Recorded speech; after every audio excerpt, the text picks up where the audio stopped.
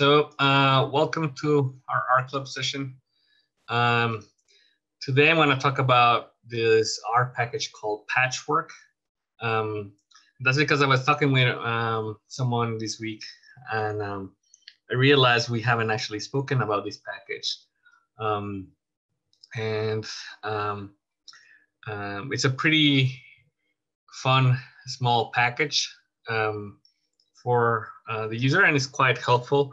Um, um, and for the longest time, it was a GitHub only package, but now it's actually available on CRAN. So I thought we could, talk about it. So you can find this Google Doc link from the list of all the sessions. And so this R package patchwork extends ggplot2. And so if you can, please install both of them using this code over here. While we explore the rest of the things. So I only put two links here, really, because these are the two master links. So the first link, the two main links, sorry. So this first main link is the one for the CRAN page for patchwork. So let me zoom in here. Right, so we'll see that patchwork is a fairly small R package. So we see that it imports ggplot2. It's also going to import, for example, grid, which is another visualization package. And then it's related really to all the grid packages. So for example, is suggest the grid extra package. This package was made by Thomas Lynn Peterson, who is an RStudio employee now, but I think he started making this package before he joined RStudio. And it actually might be one of the reasons why they hired him. I don't really know. And so the GitHub page for this package is fairly complete, and we might actually look into it a little bit just for accessing some of the code. But then there's this website here called patchwork.data-imaginist.com, which is where there's a nice package down version describing this package.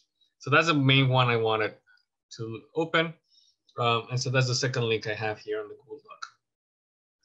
So let's open that link, the Data Imaginist one. I'll open it in a new tab. And so let me zoom in a bit more. Cool.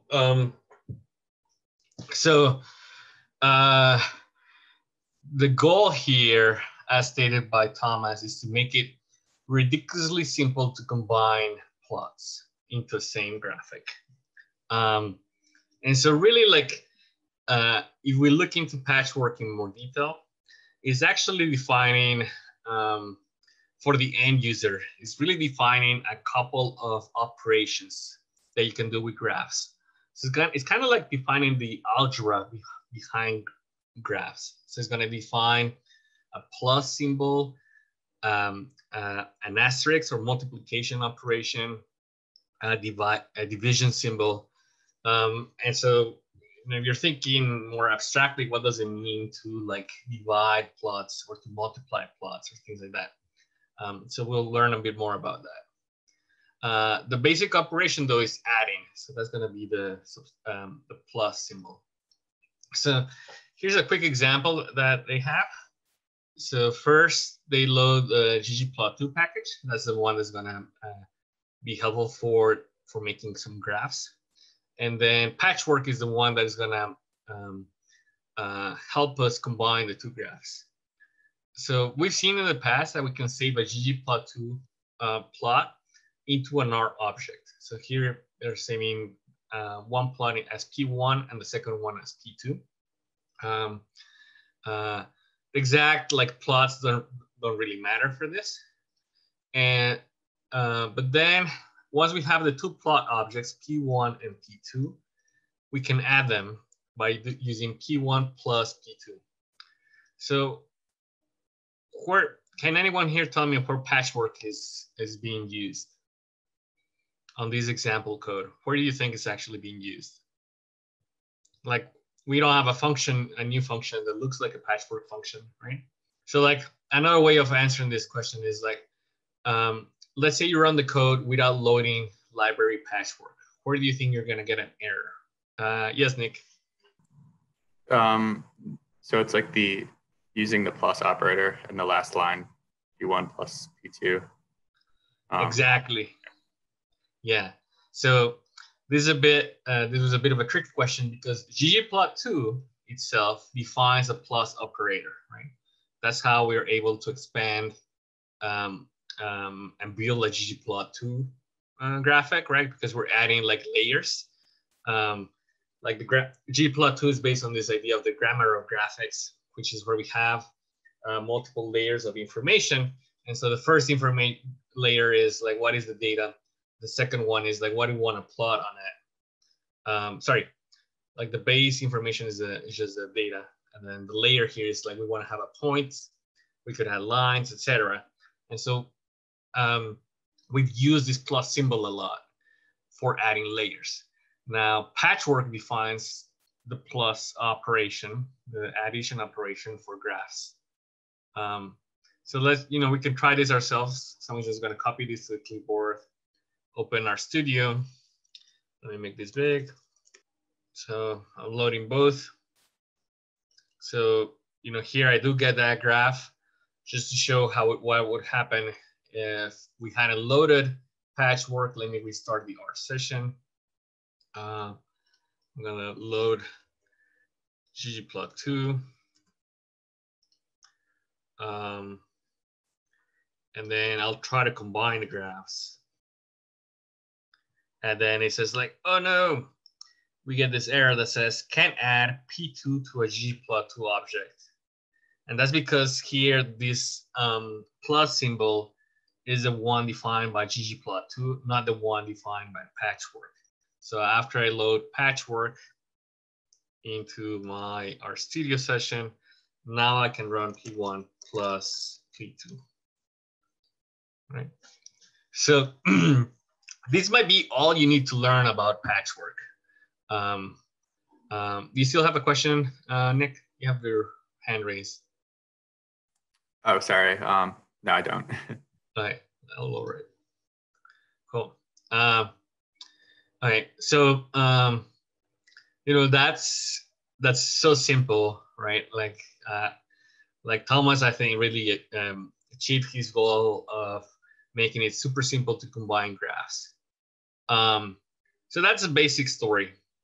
There's more stuff that we can do. So let's look at this more complicated stuff. So we're gonna make two new plots, P3 and P4, right? So at this point we have 4 plots. And so we might want to combine them as P1 plus P2 plus P3 plus P4. So if I do that,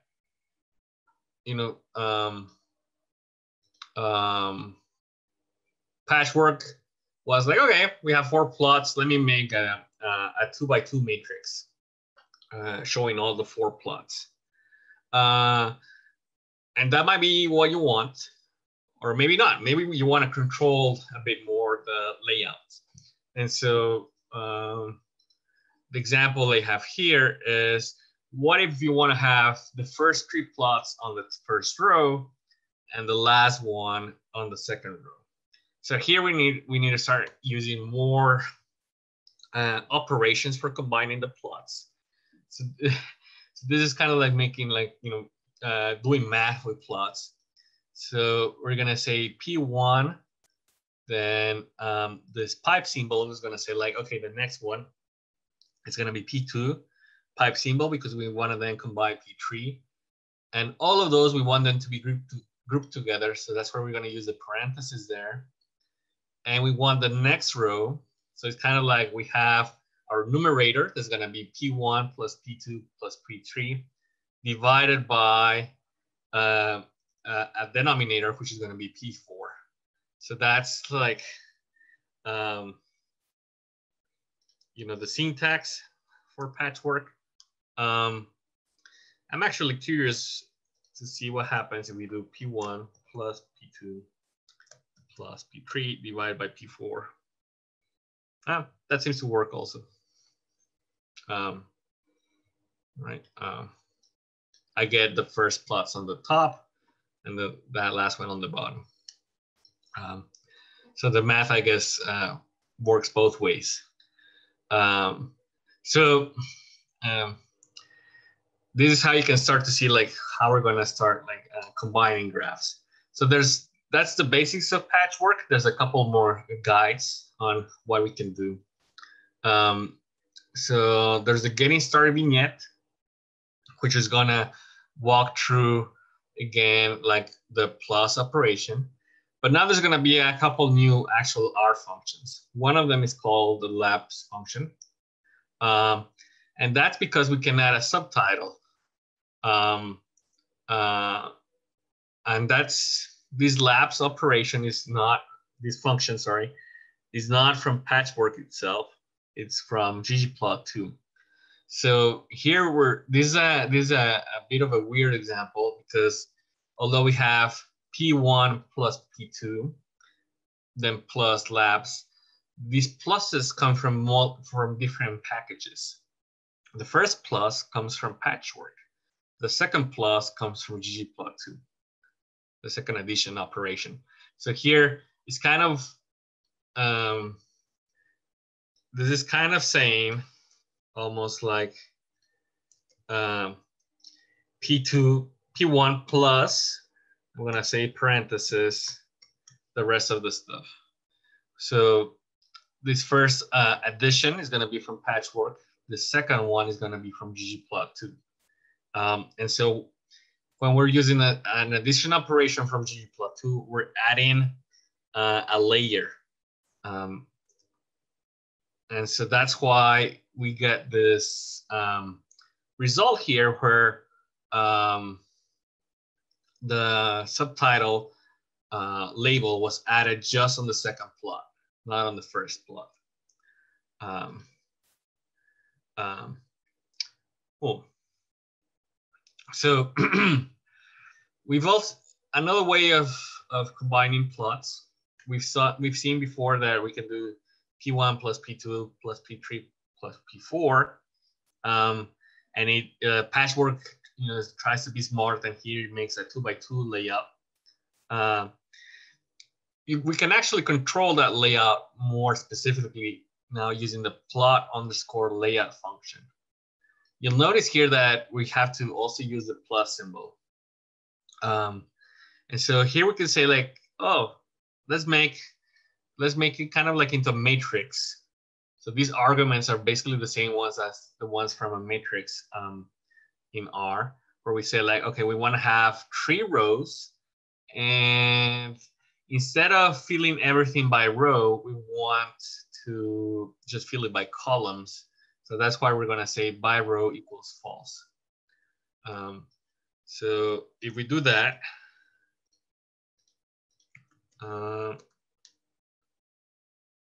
we have a matrix here that has 3 rows. We fill the first column of it, and then we start filling the next one. We don't have actually enough plots to fill the rest of it. That's why we have 2 empty slots in our resulting graphic in the end. Cool. Now, another way of doing this, if you don't want to use the plot underscore layout and think about like how graphs are going to be filling up this matrix, is to start using the division operator and the pipe operator. So the division operator is basically, if you think of it of like numerator and denominator, so we're gonna have P1, the first plot, divided by the second plot, P2. So let me make that over here. And so like, what do you think is gonna happen if I do P1 divided by P2 divided by P3? You have an idea what's gonna happen? Do you think we're gonna get an error? So I think we're just gonna get 3 rows. That's what I think is gonna happen. And I think it's going to be P1, then P2, and then P3. So let's see what happens. So actually, I don't know what P1 is. P1 was this MPG versus dispersion. P2 is the box plots. P3 is this like curve. So P1 divided by P2 divided by P3. We get the scatter plot first, the box plot second, and curve third.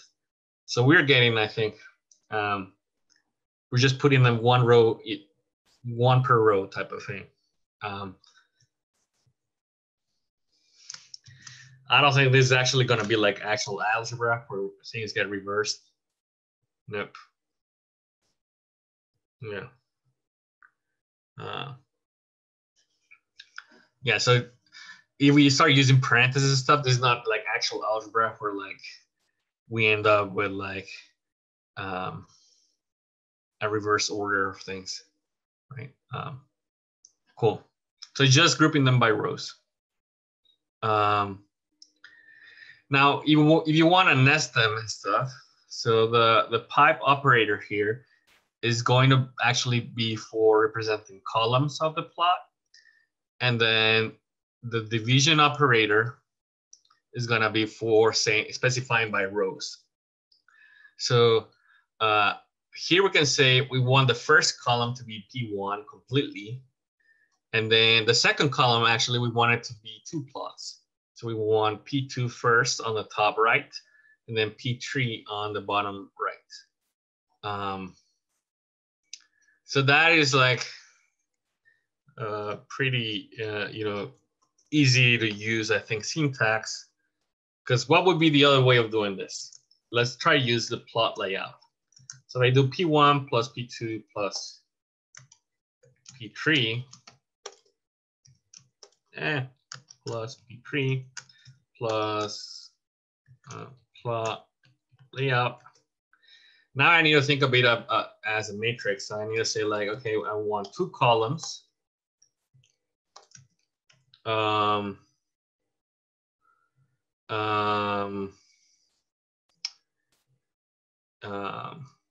And if I just run that, I do get my scatter plot here on the top left.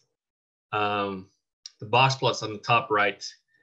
This curve, though, is on the bottom left. We wanted it actually on the bottom right. So I might need to do more work behind the scenes to say, like, actually, I want to move this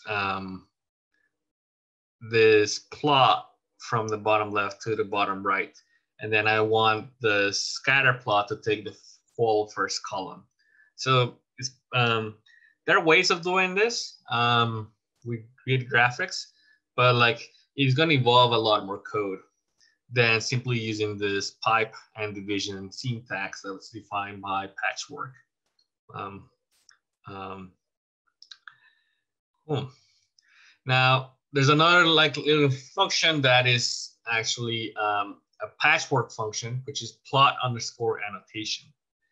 And so this one can be used for adding a big title to the full composition, to the full like combination of plots.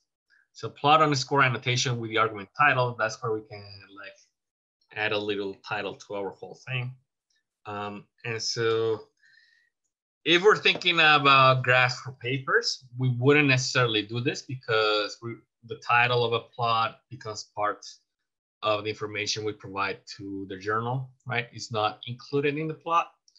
But let's say we want to make a quick plot for a presentation. We might actually include the title of the plot in the actual plot, right?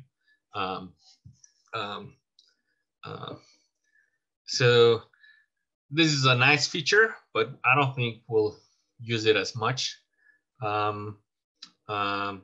It is useful if you're making a quick exploratory plot and you want to show it to your collaborators, and you want the plot include the description of what it contains, right? So let's say that like we want to tweet this image, it already includes like enough information to describe what's going on, right? Or I mean, that would be the idea, right? If we had a better title, let's say. There's also this option called tag underscore levels. So that's for, let me use it. Let me use tag underscore levels on our previous plot. I'm gonna add it to the plot annotation call. And so now we get like a 1, a 2, and a 3, a Roman 1, 2, and 3. So these actually can be quite useful because we might want to label things as like A, B, and C, for example. Let me try if what happens if I use a parenthesis? It doesn't like the parenthesis type. Okay. So A, B's, and C's, for example, that is quite useful because a lot of times when we're combining plots for a paper, we actually add the A, B's, and C's using, let's say, Illustrator, for example. So I think these tag levels is the option we're going to use the most instead of the title one. So something like that is probably what we want to be making, right? A, B's, and C's, and then describe everything else in the legend of the plot in our papers. Cool. So let's, so that is like most of what we need to know, but there's actually more stuff that this patchwork provides. And so there's a couple of guides here that we can explore a bit more. One of them is like, let's look at plot assembly. And I want to look at plot assembly mainly because of this. What do you notice here in this graph, plot 1 and plot 2? You know, what is the main special thing going on in this code? Do you notice, like here on the left side, we have a plot that has grid lines. On the right side, we have a plot that doesn't have grid lines. It looks like a GG plot and a base R plot. Exactly, yes. So, so that's something very, very nice of patchwork. Some of these other packages that combine plots are only, let's say, for ggplot2 graphics. Patchwork can actually work with base R graphics. Now it needs a little bit of a specific syntax, and the specific syntax here is that we need to use this tilde symbol before the base R plotting code, right? Because if I take that, everything after the tilde and copy it into my session in RStudio, I get my base R graph. But if I like save it into P base, P base is actually a null, right? So it doesn't have anything. That's one of the issues with like base graphics. They don't return like objects that contain the graph and all that information, unlike ggplot2 graphics. So that's where like patchwork is doing a lot of work behind the scenes for us in order to actually be able to combine the two graphics. So the code might be a little bit messy, right? Because maybe you have, let me try this. Tilde 1 plus tilde another one. Let's call this main Leo. I don't think that actually worked. Let me try it again without the tilde at the top. Nope. That's interesting. I'm not sure we can combine two base graphics. It's probably possible, but it looks like the first graph had to be a ggplot2 graph. So this is something that I would be curious to look in more detail in the documentation later on to see if we can, what is the correct syntax for combining two base R graphics using patchwork. Maybe I need to use a parenthesis.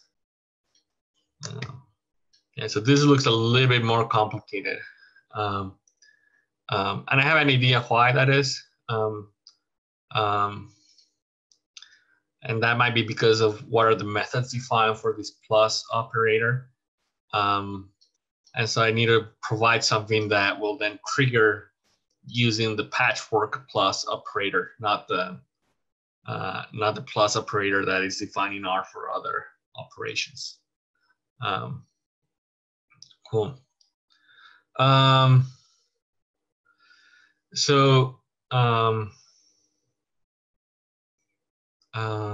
What else can we do with patchwork?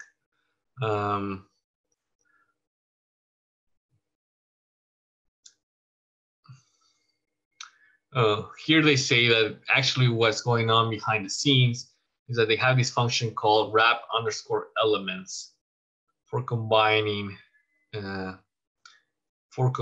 different plots. So let me try this. Wrap elements on two of them. So I'm gonna do wrap elements plus another wrap elements. And this one here, I'll be like main equals view. Yes, so that's actually how you can combine two base R graphics using these wrap elements code. Awesome.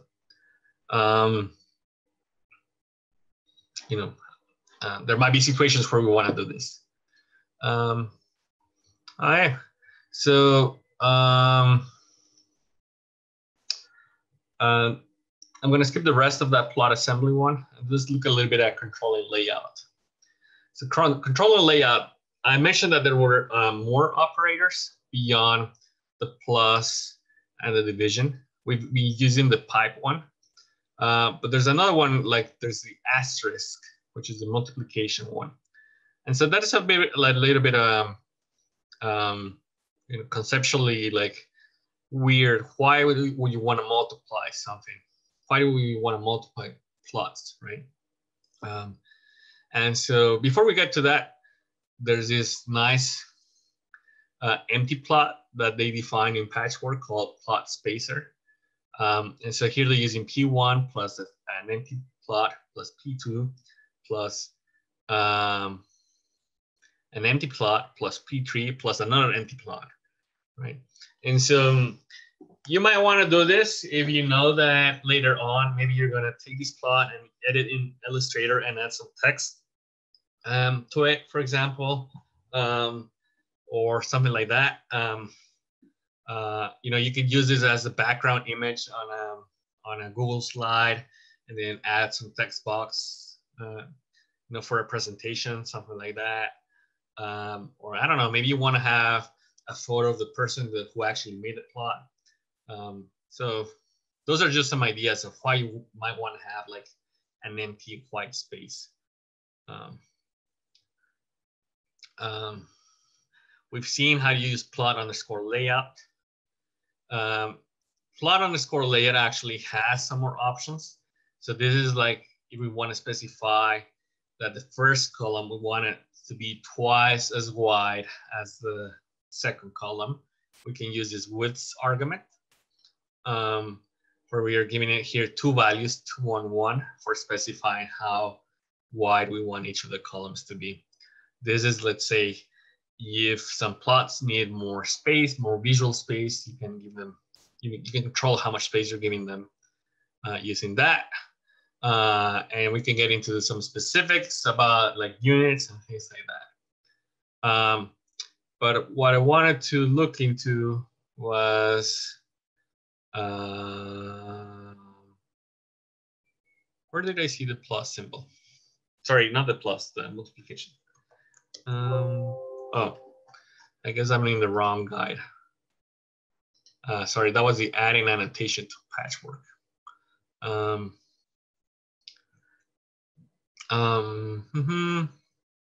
Okay, so this is where we get into the plus symbol. So we saw before that we can add tag levels using plot_annotation, right? So here we have like annotations equal A, and that adds like the A, B, and C to each of the plots.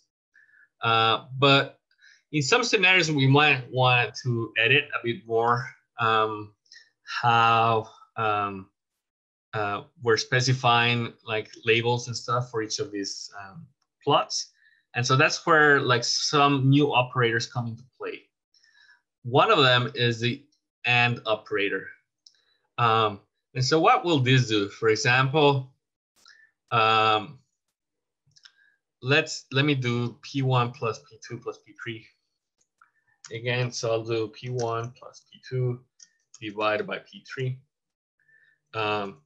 Let's add the plot annotation, tag levels equals A. So that adds A, B, and C. But now, let's say that like maybe the text is too small for me. So I'm gonna use theme, and I wanna change the theme. So I'm gonna use the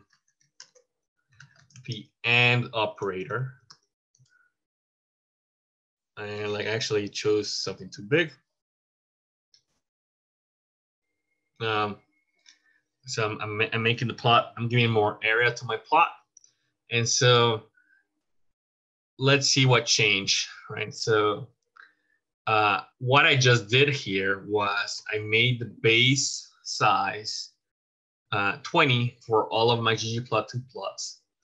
And I changed the theme from the default theme that has gray background with gray lines into the black and white template or theme, sorry, from ggplot2 that has a white background with the gray lines.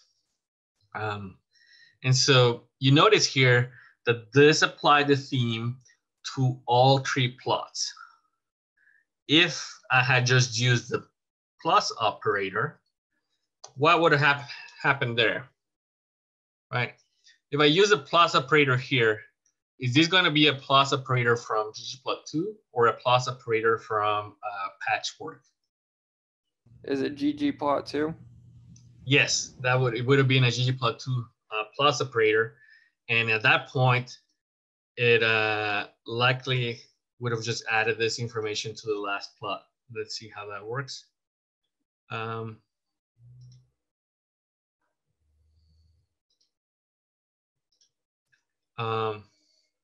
And so we can see here that A and B still have the default background, the gray background with white lines. But then panel C, which was our last plot, now has the black and white background or theme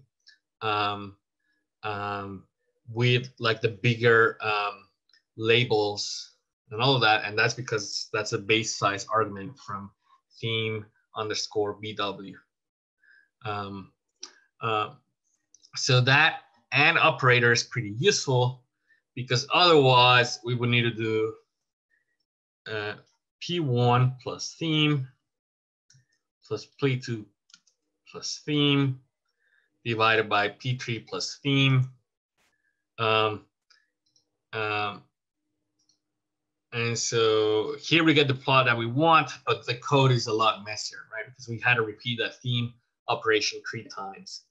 So that AND operator defined by patchwork is pretty powerful because it's basically saying like, okay, apply this particular ggplot2 layer to every single plot that we have in our patchwork composition.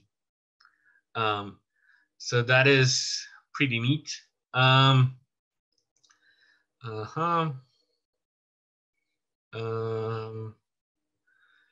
I see here that there's more information about the tag prefix. If we want to add like figure dot something, a dot something, like separator and suffix. So we could actually probably here have like a parenthesis b using these tag prefix, tag separator, and tag suffix.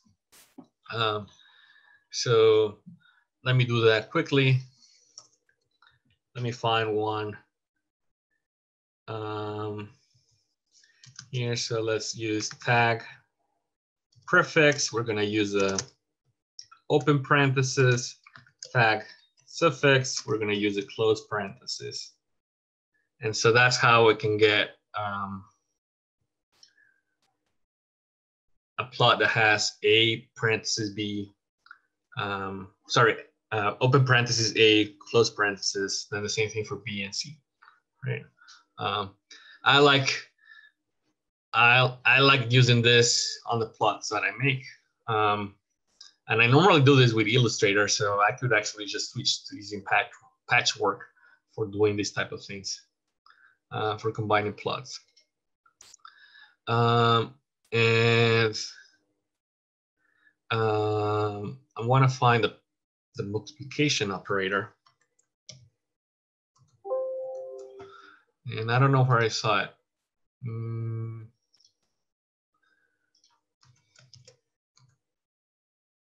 Okay.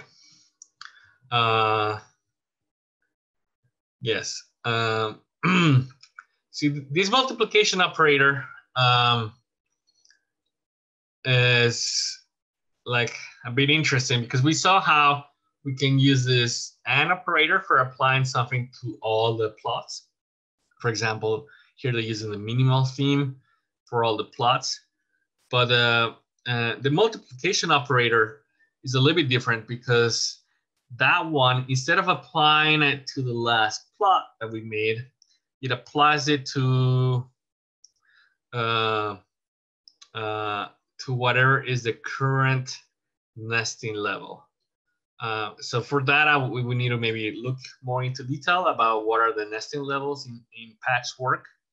But potentially this opens the door for editing specific plots. Now, you'll notice that here they're using this patchwork object. And what was that object? That's actually here they save the output of their patchwork composition, which is like P3 divided by P1 and then P2 in this case. And this actually allows them then to modify specific parts of the plot. So let me add this composition. And so let's look at the length of patchwork. That's 10. That's not what I was expecting. I was expecting 3. Names of patchwork. So here we have data layers, etc. All the stuff from ggplot2. But I saw that we can do what is patchwork 1. So that's a ggplot2 object, another ggplot2 object, and here we're out of them. And so my guess here is that we have 2 elements in patchwork because we have this first P3 divided by, and because we use the parentheses operation for P1 and P2, that's where I think we have them nested inside, and that's why patchwork parentheses double bracket 2 has a patchwork object. Potentially, yes, and inside that second element, that's where we have the 2 plots, P1 and P2. So we can always access, after saving the composition into an object, we could always go back into it and then start editing it. So let me just show you how that would look like. So here I'm going to edit that second element by using theme minimal. And I'm going to print patchwork now. And if I zoom in, you'll see here that I edited this the second plot of our second row. So you could always make some functions that like go into more of the details of patchwork and start playing around with the data and stuff. In case you need to edit any of the, let's say subpanels of a patchwork plot, or if you need to extract them and then make a new composition, for example. Let's say you just save the patchwork object that has the 3 plots. but then you later decide we don't actually need the top one, we just need the bottom two. You can then extract the data again, make a new composition type of thing. Cool. So let me stop recording.